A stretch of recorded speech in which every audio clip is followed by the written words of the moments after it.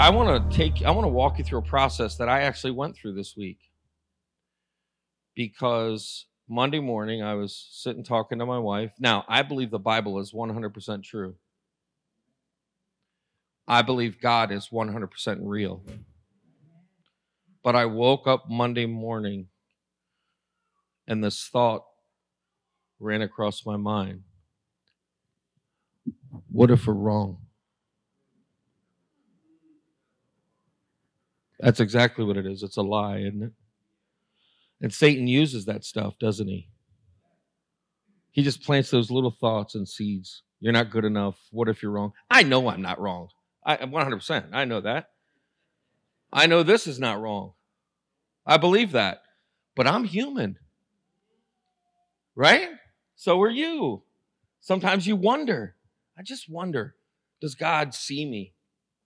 So I'm going to lead you through this process. This is exactly what I did to encourage myself in the Lord from the book. The first thing I did was kept my nose in the book. There's a book called Lamentations. It's in the Old Testament. Okay, go ahead. Try to find it. Go ahead. Actually, I put it up here because by the time I'm done reading, you'll be in Genesis somewhere. Okay. So this book of Lamentations was written by who I believe was Jeremiah. Jeremiah was lamenting. He was sad over the fact that Jerusalem had been destroyed. Everything was taken from him. He was wondering whether God was faithful. Thank you. And he was wondering, man, God, how can I ever see you differently? And is it ever going to be different? Have you ever asked yourself that question in life? Are my circumstances ever going to be different? Why, God, do you have me going through this? This is kind of what Jeremiah was talking about when he wrote Lamentations, chapter 3, verses 19 through 26. Now, they ruined Jerusalem. They overtook Jerusalem. All the people were homeless. They were supposed to believe in God, but they were left homeless. They were struggling. They were discouraged. And these words were written by the prophet Jeremiah in relation to a circumstance that where it appeared God was not even present. How, God, could you allow Jerusalem to be destroyed? Jerusalem, of all places. Let's read this together. And this whole thing is titled, God is Faithful in Every Circumstance. That's the title of this whole idea. And I was thinking about this week, and this is what I did to kind of encourage myself through this. So let's read together. Lamentations chapter 3, 19 through 26. The thought of my suffering and homelessness is bitter beyond words. I will never forget this awful time as I grieve over my loss. Yet I still dare to hope when I remember this. The faithful love of the Lord never ends. His mercies never cease. Great is his faithfulness. His mercies begin afresh each morning. I say to myself, the Lord is my inheritance, therefore I will hope in him. The Lord is good to those who depend on him, to those who search for him. So it is good to wait quietly for the salvation from the Lord. Have you ever been in a circumstance and you're wondering when God's going to answer your prayer? You're just wondering. Man, if God is so great, he's so good, and he's so able, could he see me and could he fix what I'm going through? Could he fix with what I'm struggling with? Obviously, we know the answer to that, but we're human. Therefore, we struggle and we forget. We forget that God is faithful. He's a faithful, faithful God. What is faithful? What is faith? Confidence, belief, trust, reliance. So when I say God is a faithful God, you can have confidence in God, you can believe in God, you can trust God, and you can rely on him. He will come through. Now, all that being said, he may not come through the way you want him to. You know how that is. Yeah, but God, I wanted C, and you gave me D. There's not much you can do about that, right? And we have to see him in his character and how faithful he can be to us. Jeremiah went through this very same thing, and oftentimes we find ourselves in situations and are affected by situations in varying degrees that we don't understand. We just don't understand it. And it seems like you're going through life and the tables are automatically turned over. Have you ever been in a situation like that? And you're like, wait, I go to church every Sunday. Why are you doing this to me? I serve at Rives every Sunday. Why are you doing this to me? I'm focusing on you. I'm reading your word. Why are you doing this to me? The fact of the matter is, God uses things. That doesn't mean he's not trying to teach you something. And sometimes those lessons can be a little painful. You know what I mean? They can be painful. You may ask yourself this question: God, why me? Why did you choose me out of all these people, everybody else? Think about Jeff and Mary, okay? Jeff, stage 4 cancer, right? Stage 4 cancer. And I have not heard Jeff say this, which is a testimony. Like, I've been listening and watching him. He has not said, I just don't understand, God. Why? I have not heard Jeff say that. What he has said is this has to be a blessing from the Lord. Stage 4 cancer? What? Are you kidding me? And we squabble, at least I squabble, when they only put 1 Splenda in my drink instead of 3. Think about this for a second. We lose sight of things, and we lose sight of a faithful God and what he wants to do and what he's trying to do in us, because we have these questions. I just don't understand. Does God even love me? Does he even see me? Number 2, I mean, does he see me? Why is he doing this to me, right? Some of you may be asking the question, God must be punishing me for what I did years ago. Not true. Not true.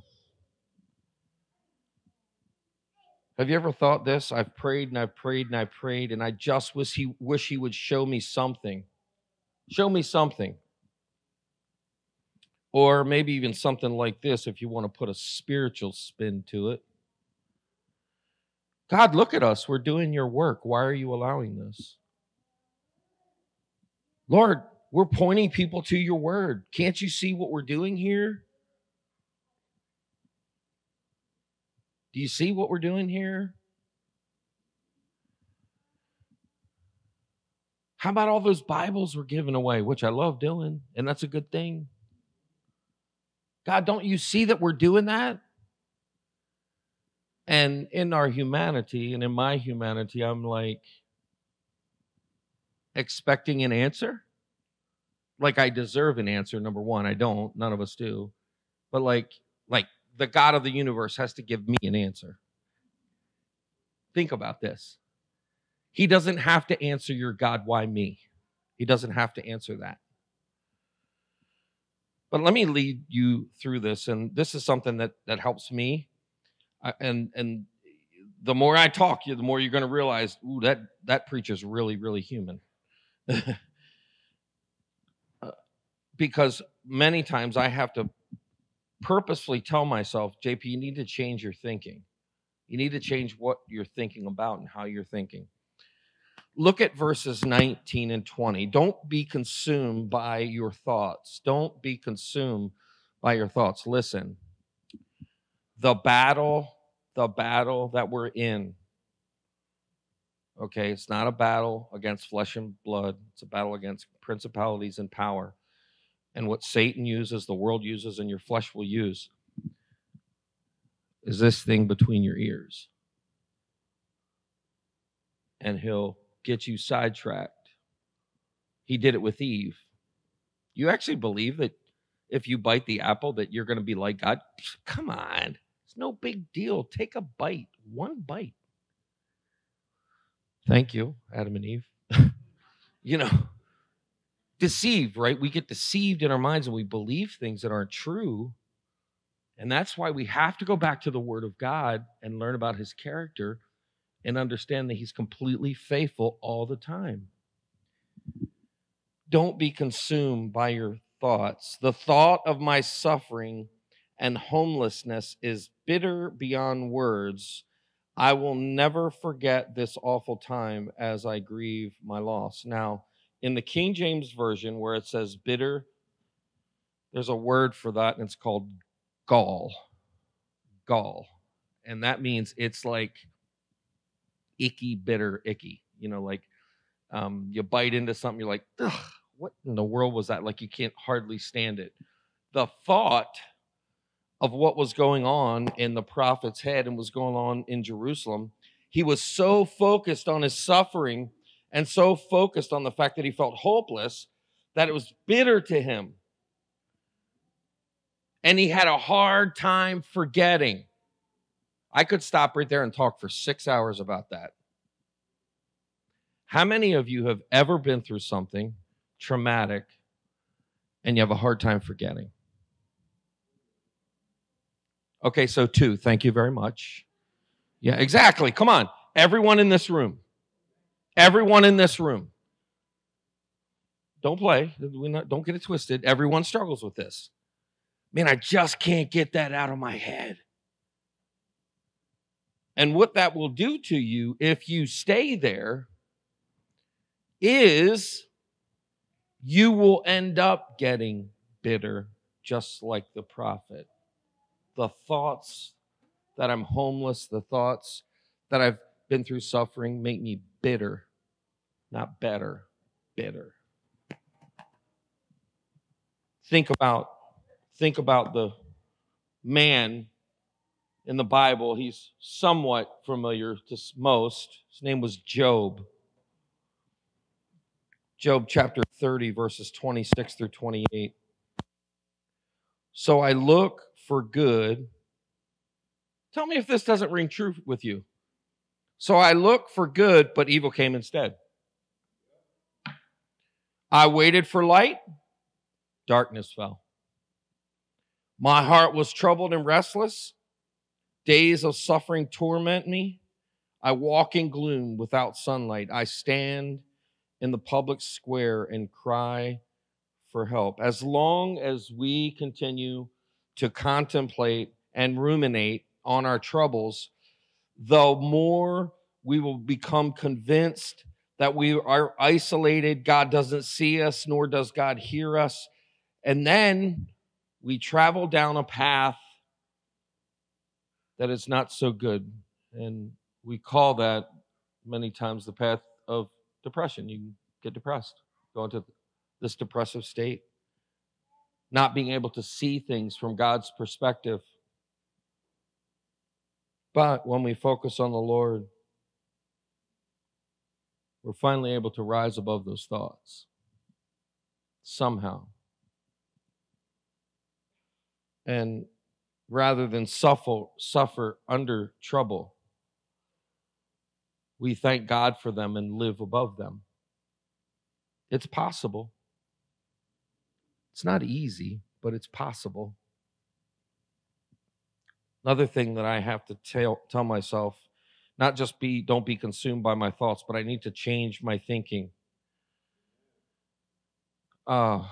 If I had $1 for every time I said this, I would be extremely wealthy, which I am not. You have to change how you think. You can control your thoughts. You have the Spirit of God living in you with the power of the resurrection behind you. You can change your thoughts. Now, if you want to erase this and not even talk about this, it's scientifically proven that you can create new neural pathways to think differently. Romans chapter 12, verse 2. What does it say? Anybody. But by the, come on. What, say who over here? Say it again. The what? The renewing of your mind. How do you do that? That means our minds get old. We get stinking thinking going on, right? And we attach ourselves to those bad things. That was what was happening right here. And we have to renew our minds. Renew our minds. Why? Because we're broken, fallen people. That's why. We're broken and fallen. Look at verses 21 through 24. Right after he said he was grieving over his loss, Jeremiah said these words. Yet I still dare to hope when I remember this. The faithful love of the Lord never ends. His mercies never cease. Great is his faithfulness. His mercies begin afresh each morning. I say to myself, the Lord is my inheritance. Therefore, I will hope in him. If you look at a circumstance and try to find solutions outside of what God can provide, you will end up hopeless. You'll be spinning in a circle, chasing your tail, or in the hamster wheel, as I call it. Going 100 miles an hour and going nowhere. We have to change how we think. I have to change how I think. How do I do that? We're going to get to that in a second. When we focus on what is true,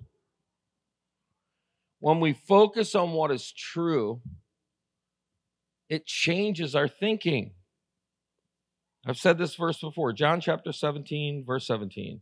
Sanctify them through thy word because thy word is truth. You have to change your thinking. How? By putting different information in your brain. This is kind of practical here. I have to do this. I had to do this week. Man, I was struggling. I'll be honest with you. Man, Lord, what's going on? Some things I was thinking about and just trying to get ahead of it, and I couldn't. And then it dawned on me really weirdly, hey, JP, get your nose in the book. I was like, okay, yeah, it's a great idea. Maybe I should do that. You have to remember these things, though. And I did this. I went through and read all these things. God was faithful when the Israelites were standing at the Red Sea with death on their heels. They made it out alive because he divided the Red Sea. Not a small thing. I also think God was faithful to protect them from themselves when he placed them in the desert wilderness for 40 years. Yeah, but God, I'm suffering. But I know what's best for you. You need to be in the sand for 40 years. While they were in the desert, God was faithful to feed them with manna and birds and give them water to drink. God's not faithful? Come on now. God was faithful to Noah and his family when the waters were rising. Noah and the flood. And think about this. 40 days with your family and all your pets.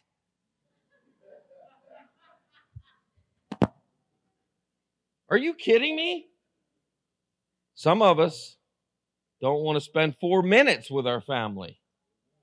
40 days. God was faithful to Joseph with the coat of many colors when he was thrown into the well by his brothers. Had he not been thrown into the well, he would have not become the highest ranking official under Pharaoh in Egypt. God was faithful even in a suffering of throwing someone in a well. God was faithful to David when he pulled stones out of the brook that ultimately killed Goliath and gave Israel the victory, showing him that he was faithful. Amen?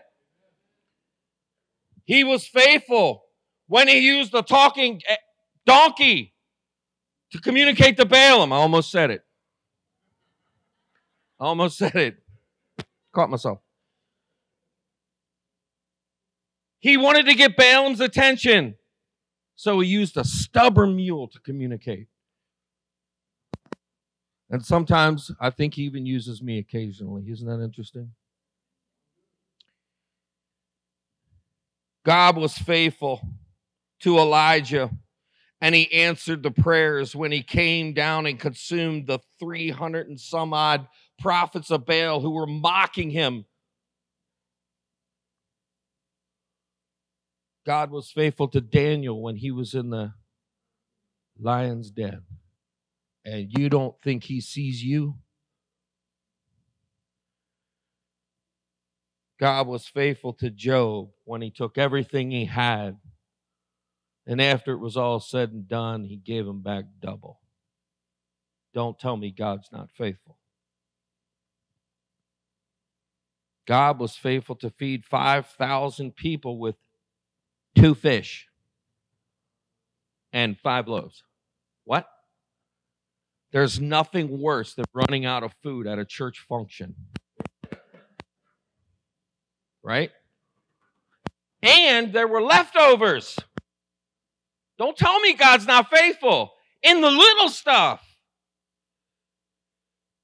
God was faithful to Lazarus. Lazarus was a good friend to Jesus, actually. He raised Lazarus from the dead. God was faithful to the disciples, Peter, James, John, Matthew, Mark, Luke. He was faithful to them. God was faithful to Paul, Timothy, and Titus. Think about Paul. Shipwrecked, beaten, stoned almost to death, without food, without clothing, without shelter. Paul says, he's my sufficiency. Are you kidding me? And most of all, God was faithful to raise Jesus from the dead. You ought to be thankful for that. God has been faithful to you and me.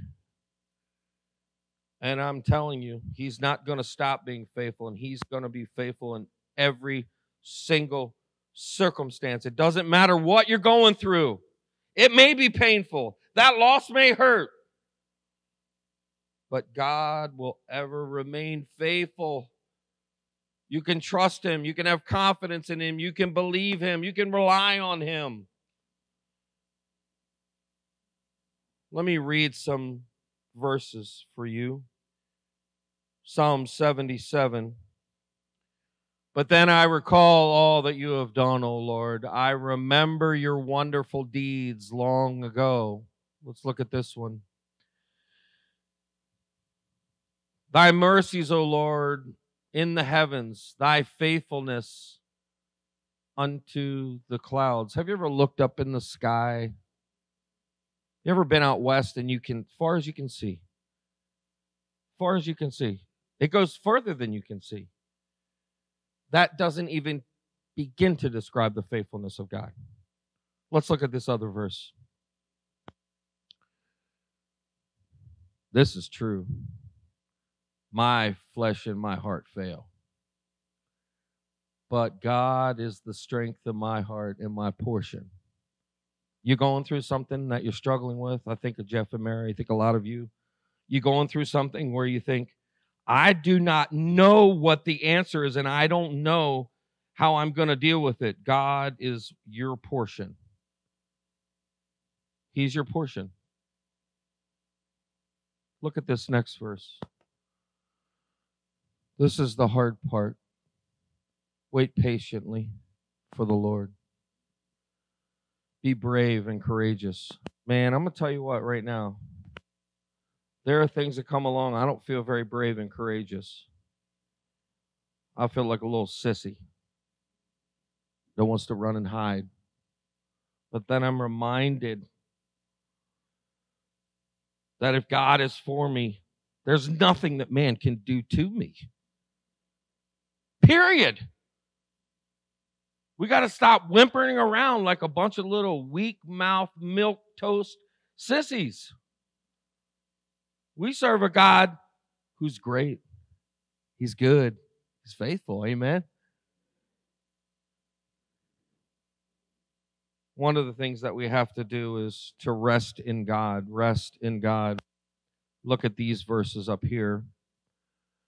The Lord is good to those who depend on him. That word depend actually means to relax.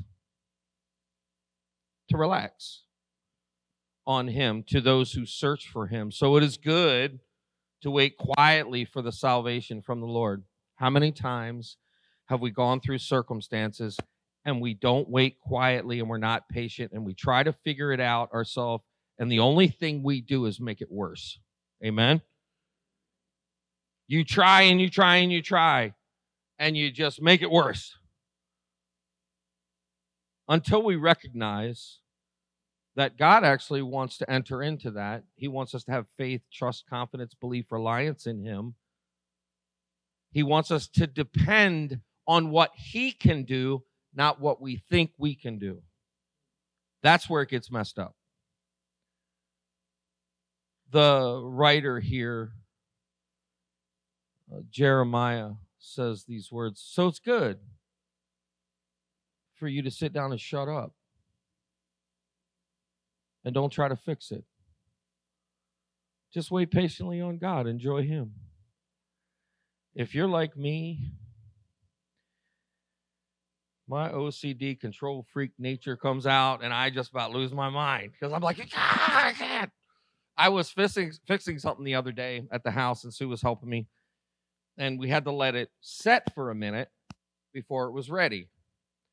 And so we waited for like 2 or 3 minutes, and I ran in real quick. She's like, where are you going? We have to wait. She goes, why can't you wait?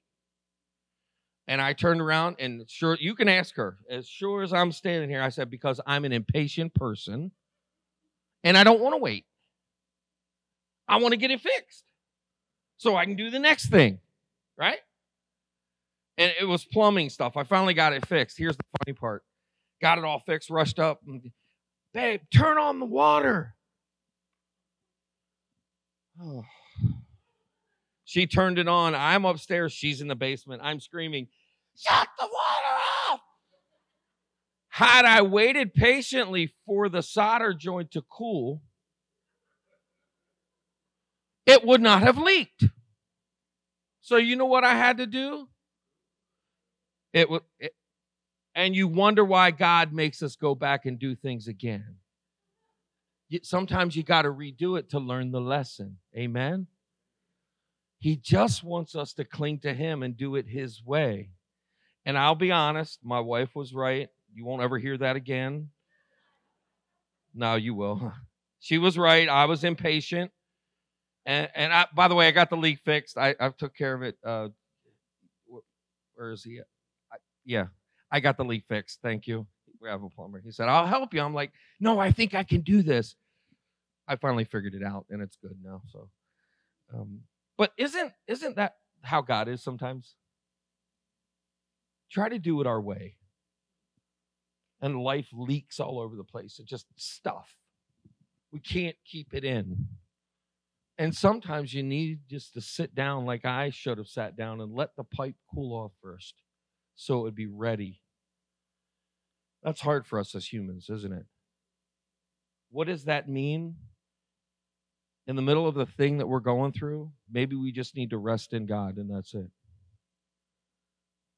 That can be hard. Look at this, Micah chapter 7, verse 7. But as for me, I will look to the Lord. I will wait for the God of my salvation. My God will hear me. One of my favorite verses in the Bible, Psalm 130, verse 5, and I'll end with this. I am counting on the Lord. Yes, I am counting on him. I have put my hope in his word. What are you counting on today? What are you relying on? When things are good, Jesus. How about when things are bad? You're tempted to fix it. I can't pray no more. I've done prayed all the prayers. I don't know what else to say. Do you even hear me? Come on. Hello? Have you ever done that?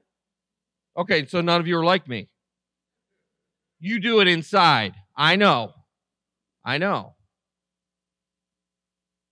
you know what I hear back? This really small voice that says, JP, be quiet and sit down. That's what I hear. And I'm like, okay, Lord, you're right. Here's what I'm confident of.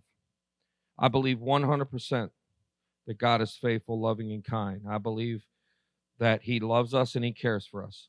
I believe it was not his desire for us to go through these hardships. However, but because of sin, he sent us Jesus to redeem us. And he uses those hardships to draw us closer to himself. God is faithful in every circumstance that you can experience. There is no doubt in my mind. The question is, are you going to trust him? That's the question. You might be here today and you think, God, I don't even know who Jesus is. I don't even know if I'm going to heaven. I can tell you this, the only way to heaven is through Jesus. I am the way, the truth, and the life. No man comes unto the Father but by me. It's not by your works that gets you into heaven, but by what he's done. Trusting that Jesus died on the cross for the payment of your sins. That will get you into heaven. Nothing else. Let me just tell you this. Not even reading this. You could read this and believe that Jesus didn't die for you. And guess what? You may spend some time, you go to hell. You know, I mean, that's what the book says. Yeah, but I'm reading the Bible. Yeah, but have you trusted my son? That's the question. What are you going to do with Jesus? That's the question, right?